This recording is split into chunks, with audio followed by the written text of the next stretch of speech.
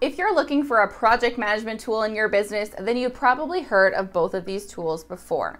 Asana and Trello are both very popular options in the project management tool space.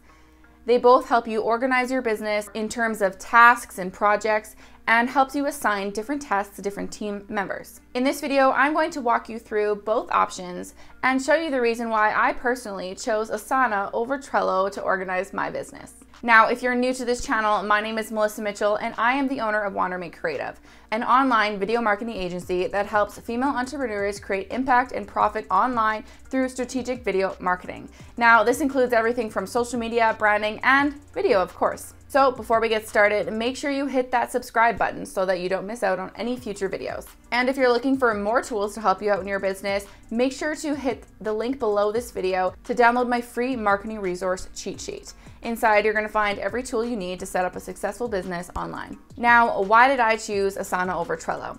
Well, personally, I prefer calendars and checklists over the Kanban style board that Trello uses. Now, a lot of people will probably say, yes, you can create calendars and checklists in Trello, but it does make it a little bit more complicated, and I will review all of that with you today. So let's jump on over into my computer and let's walk through both of them together. Okay guys, so let's do the comparison between Asana and Trello. So I have both of them pulled up on my computer here, and we're going to walk through both of them together. So first things first is Asana, which is what I personally use for my business. So this is actually the back end of my own Asana account that I use in my business. And as you can see, I have my different projects set up here. So for the sake of this video, I'm just going to come in here and I'm going to create a new project. So this is all the different projects I have. I have some of them favorited at the top here. Let's go down and let's create a new project so I can walk through this with you. So once you start a new project in Asana, there is going to be some pre-done templates that you could choose from. So stand-up meeting, marketing plan, product launch, social media calendar. Let's just use the social media calendar one as an example because honestly, they're all very similar and it doesn't matter too much.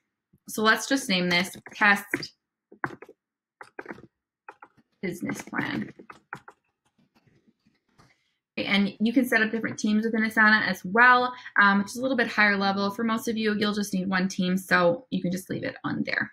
You can also make things public to your entire team. So if you have more than one person working on your Asana or working on projects with you, you can make things public, or you can make things private just to you if you want to keep them a little bit more confidential. So create project. So when you first start an Asana project, they are going to give you kind of a template to get yourself started with things set up. So what I really like about Asana is that you have many different views. So no matter how your brain works, there is going to be a view that makes sense to you. So like I said earlier, my brain works best in lists and in calendar formats. So I prefer to keep everything in a list and then I break it down from there. So there are many different ways that you can structure your project plans or your workflows depending on how your team works, who's in your team, and kind of how you like to set up things. But let's just kind of walk through some of the main elements in here. So this is your list format. Like I said, they kind of give you some things to get started in here. So these are your subheadings and then your tasks underneath it. So you could come in here, double tap on that, and you could go planning. Let's say you're creating a blog kind of workflow. So you could do research, you could do writing, you could do creation or maybe graphics actually. And then you could do scheduling and then analytics maybe. So say those were your main kind of sections for your workflow, then you would want to come in here and create, your different tasks. So you could do research, competition. Then you could just, come in here and say brainstorm topics or whatever your workflow is. Hopefully you guys have a workflow for all of your different things. If you wanted to continue to create more, you can just hit the return key or the enter key and it's going to continue down to create more tasks for you. The other thing I like about Asana is that you can also create sub lists within a a task. So say brainstorm topics, right? So all I did was click on that one and it brings it up onto the side here where I can do some more things. So I could assign it, right? I'm going to assign it to myself.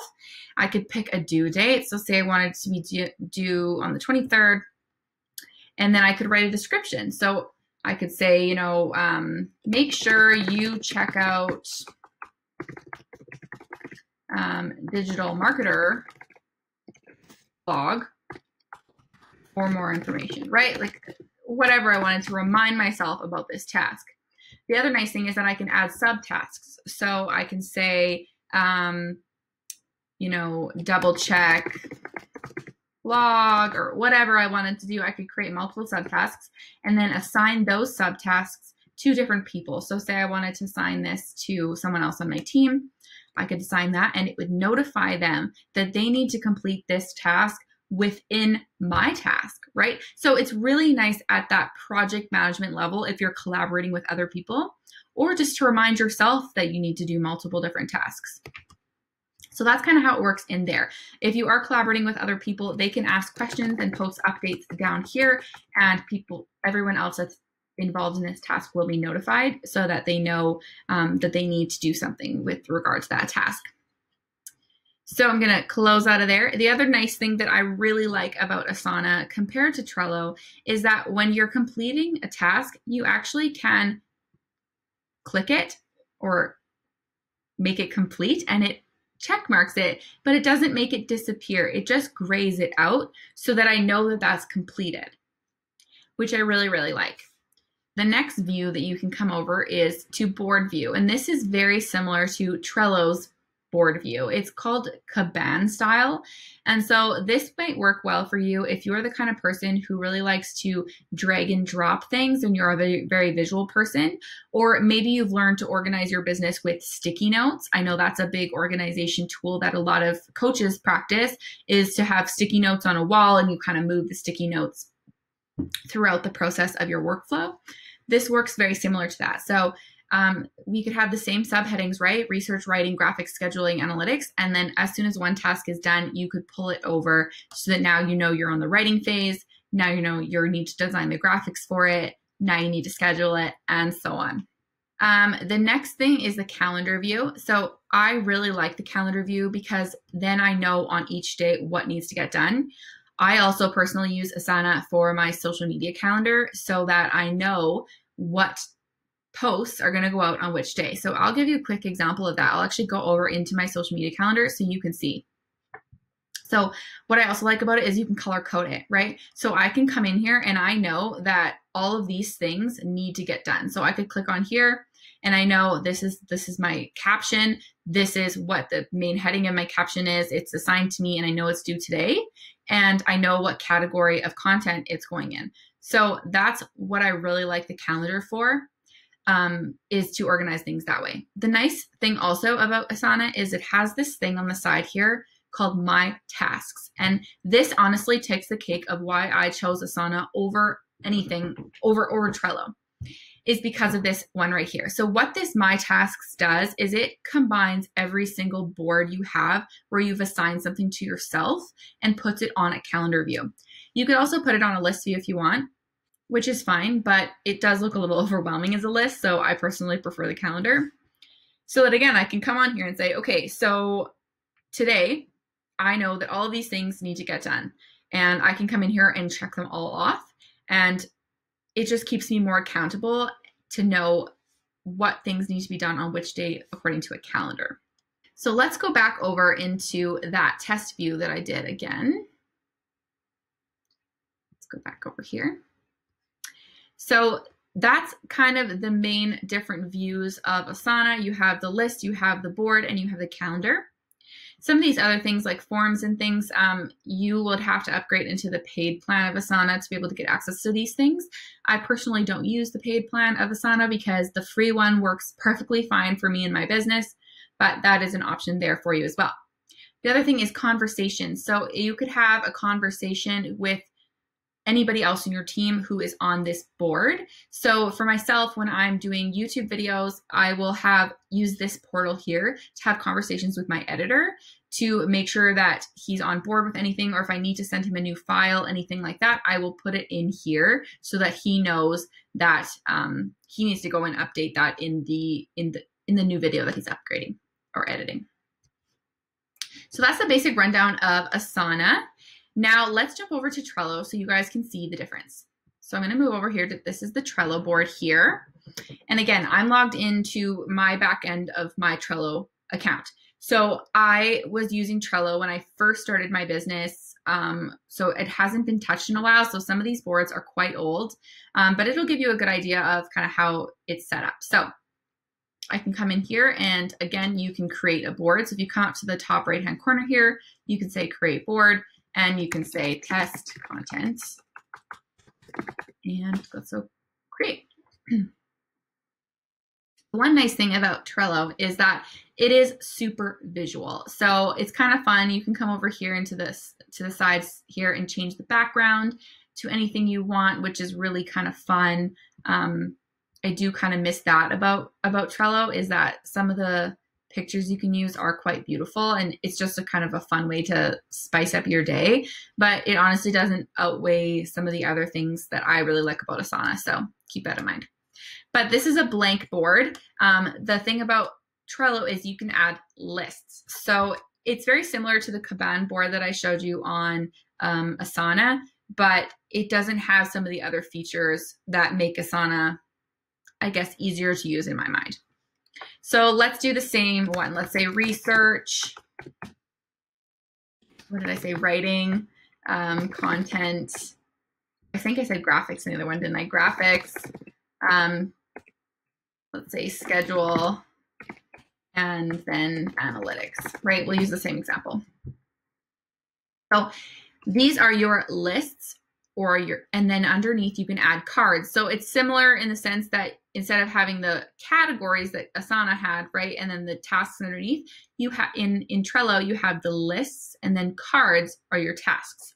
So you could say brainstorm topics, and then you could, etc., blah, blah, blah, whatever. So if you click on one of these brainstorm topics, it's going to bring up the card, just like it did in Asana on the right-hand side. This one's just a card that it's going to bring up. So it has a couple different features. Again, you could write a description. So this is what I need to do. You could write a comment if you were collaborating with someone. So make sure to do this, right? You can attach different things. You can say at someone. This is an old account, so I don't have any team members on this account at all, but you could tag someone if you wanted to, right? And have that there. The other thing you can do is you can add labels here. So if you wanted to have different color coding for some sort of workflow reason, you could do that. You can add the due dates to have it there. You can also add a checklist. So this would be similar to how in Asana you had, let's go back over here into my board. You had the subtasks, right? So I had, all of these different subtasks within here. You can do something similar in Asana by having the checklists here. So you could add an item and have the different checklists here. The big thing that I don't like about Trello is that once you've completed a task, there's no way to check it off and have it remain on the board. So the only way, like in the checklist, you can check things off, that's fine. But in the actual board here, if you wanted to complete this, the only way for you to complete it or have it removed from your list is to archive it. And once it's archived, it just disappears from your list altogether, which for me personally is a little bit confusing because I like to see what I've completed as tasks or what I had as a task that day and then what I completed. So the only other thing you could do is you could have another list over here that was completed, and then you could drag things through, right, to the writing phase, the schedule phase, the analytics phase, and then to the completed phase. But then you just have this really long list of cards in here that are completed, but they're just sitting there kind of taking up space. And for me personally, that really clutters my mind. So I really didn't like that option in Trello. But you can use a calendar in Trello just like you can in Asana. So let's go back here and assign a date to this.